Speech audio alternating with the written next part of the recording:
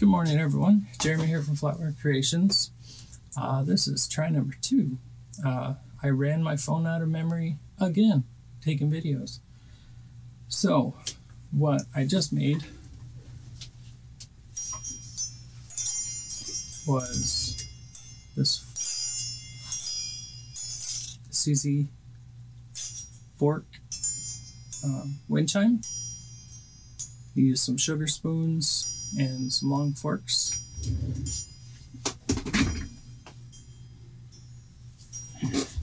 And it recorded, but there was no room to save it. So we're going to make another one, because I have 3 more to make. So, but this is just a regular fork, dinner fork. One of the things you want to watch out for is how low you get to turning here. So whenever you bend this over and you start to turn it back towards you, so it goes straight back and then comes around to the side. This little gap right here will often, if you get too low, it will crack on you. So like this one here, I had to be up a little bit higher. So there's a little bit more space between the bends. The other thing I do is I bend all my loops down. I was bending them up, and from taking them in and out of the bags or getting them caught up in something, sometimes I've been able to get through a little tiny crack in there that wasn't completely sealed. So I've started running them all downwards, especially with the way I started tuning them. So I also put a twist in most of these just to give it a little character. To do that, I put it in the vise.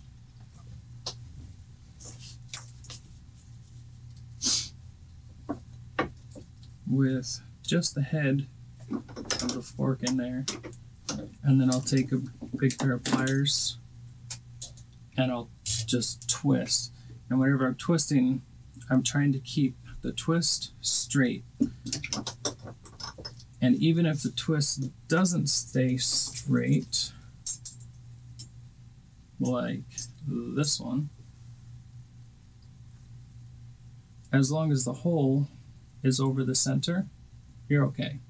So this one bent way off to this side, and I bent it back to where the hole was in line. But these are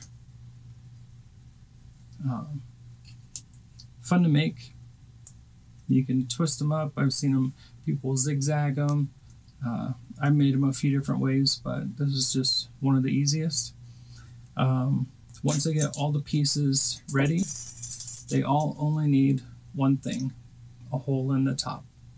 Every piece that you're going to use needs to have a hole in the top. So we have 2 forks, 2 spoons, and once I get this bent and those holes drilled, I toss everything in the tumbler. And if you don't have a tumbler, just polish that all up. And then I go on to making the beads. So what I've done here is I've pre-beaded the beads for these, which is nice because I can do this at another time. So I get all of my stuff in the tumbler, and then I can pre-string these beads. So what these are, they are 5 inches, 6, yeah, they're 5 inches. They're 5-inch pieces of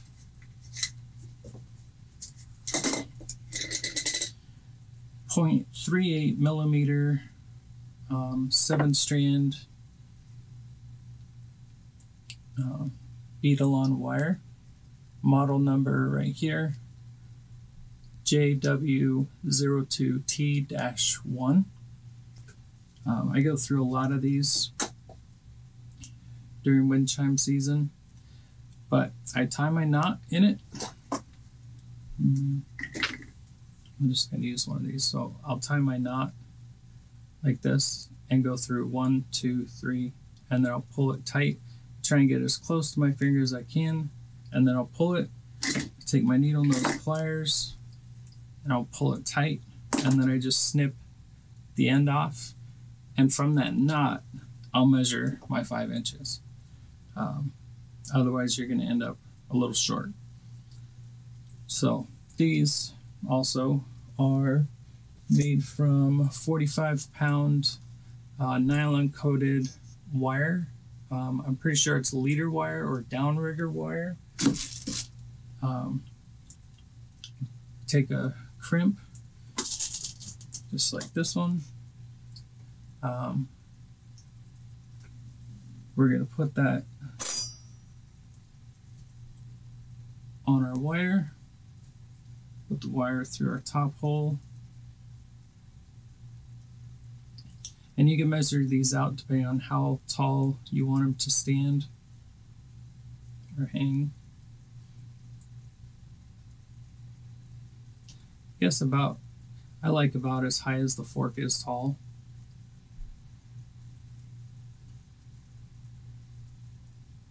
It's pretty close. And these get hammered. Some of the crimps you can just squeeze.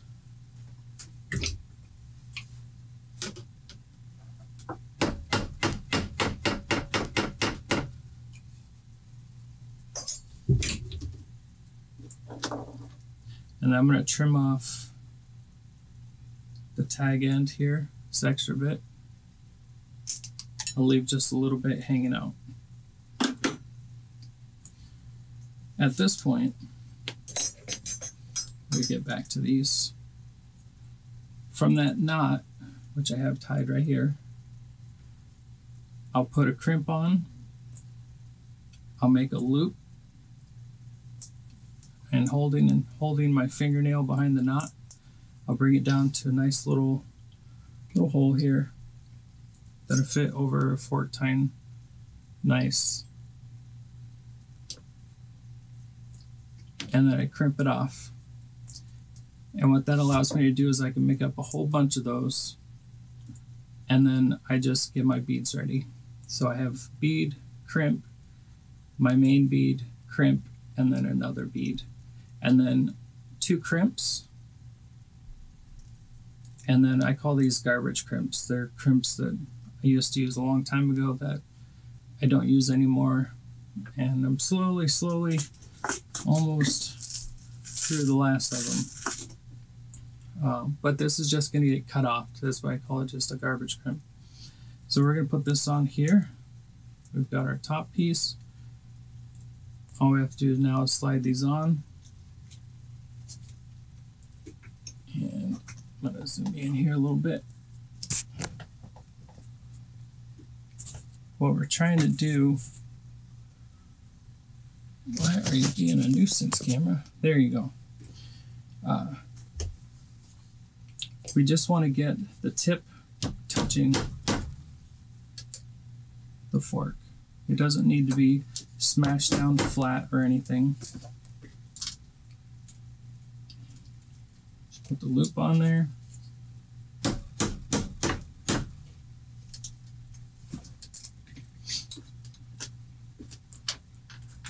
And having all these beads pre-done makes things so much faster and easier.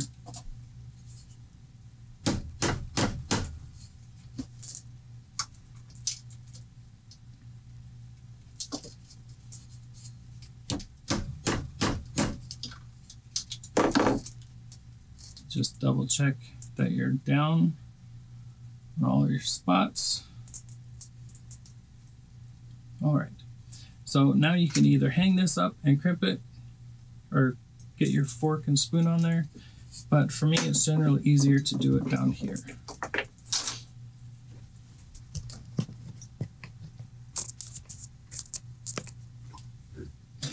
So first we're going to take, clip off our tag or that bottom crimp, put our spoon or fork through, or really anything that you want to hang, Anything that will bump together and make noise.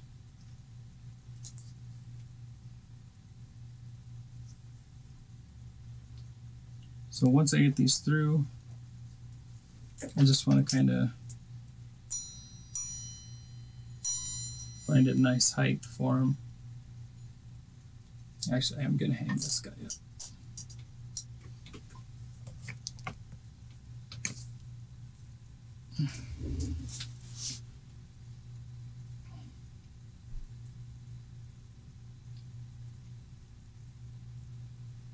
It really helps for the tuning to be able to have it hanging. Clip off our tag end here. And we'll run these guys up, crimp them in place. And I like to go right to the opposite side so I don't get them mixed up.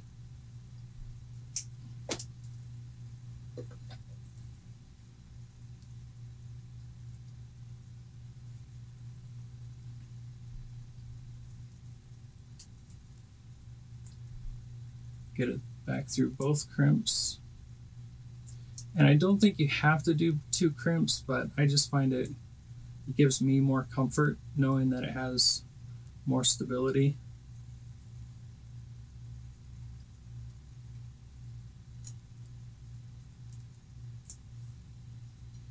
And right now I'm just trying to get these to the same height.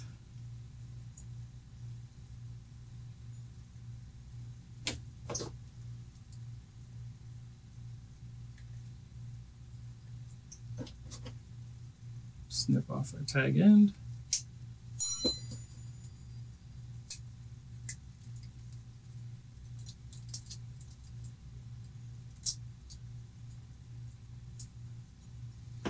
And onto our forks.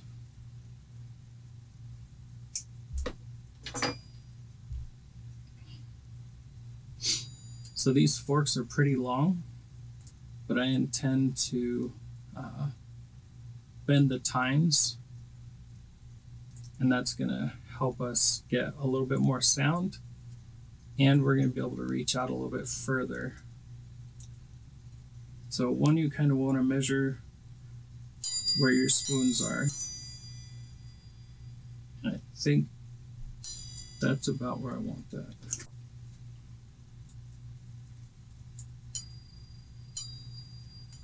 And it may look a little longer than the spoons are, but once we bend those tines up,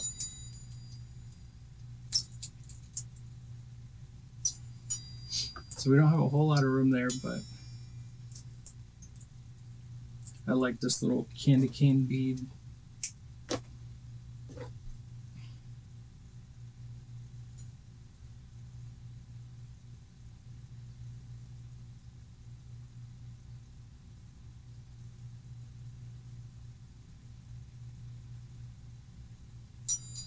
Make sure you always hold on to your wire. There we go. Just trying to get them lined up.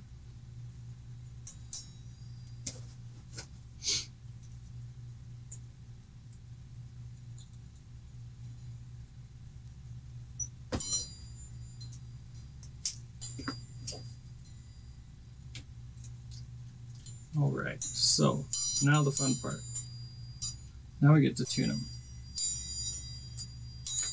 So they sound okay right now, but just kind of hanging out, they're too far away. They don't really make any sound. So what I like to do on most of them is I'll drop my spoons down a little bit. And you can do this with pretty much any pair of pliers. I use my round nose or my graduated. My graduated pliers have this kind of half moon shape here, and I've rounded off the edges. So what I do is I like to take that edge, slide it right up against my curl there.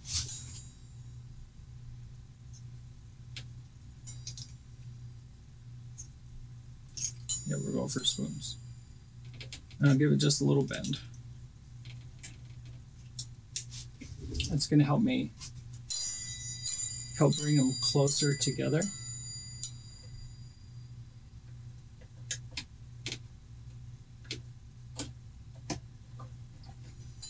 Okay.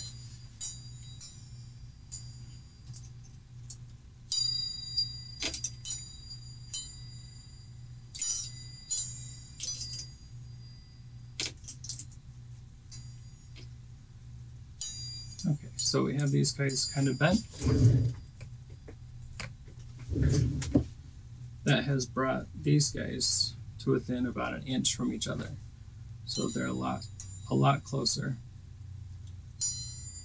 This guy looks kind of lopsided.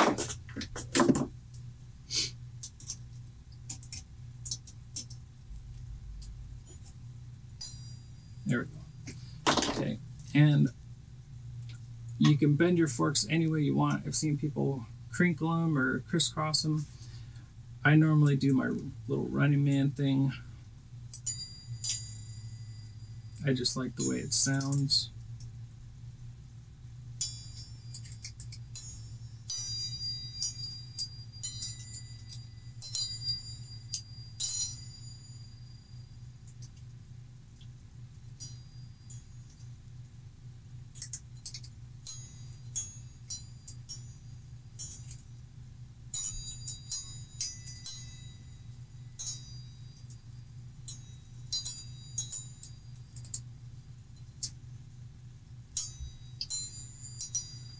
So now there's barely any movement and they're touching, but everything to me kind of looks wonky. So I take my flat pliers, just gonna straighten these guys out.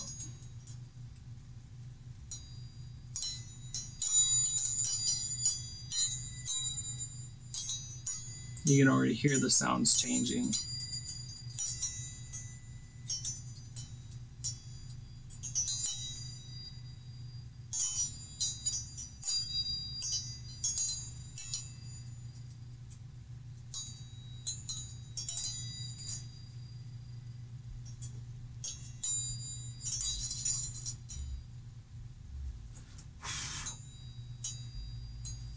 Just tiny little breeze, and you get those little sharp pitches in there. And that is it. If you want to tweak these a little bit more, you can bend your fork pieces down. A lot of times I'll just tune with the forks themselves and get them to adjust. You can bend the whole head over if you wanted to get them in a little bit more. You can bend these. There's a lot of things that you can play around and adjust them with. But there you go. We're 18 minutes, probably 10 minutes of prep, depending on how many you do. But an easy project, and I hope you guys all have a great day. Thumbs up, subscribe if you haven't yet, and I hope you guys have a great day and keep making. If you're new to our channel, please hit subscribe. Also, click the bell and select all so you get all of our updated videos as soon as they come out.